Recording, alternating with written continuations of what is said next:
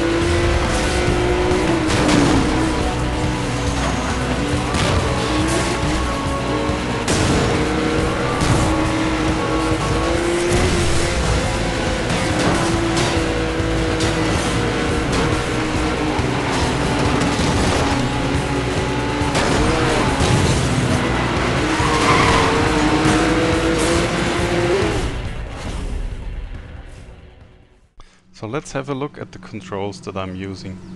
As you might already know, the KinesicMouse is able to simulate joystick input, and in this game I'm using the joystick mode to control the car. So when I rotate my head up, the car will accelerate, and by rotating left and right I can steer the car in any direction. So when I perform a lip pucking motion and rotate my head down, the car will brake. So then we have the nitro boost in this game, and the nitro is actually triggered when I'm opening my mouth. So let me show this.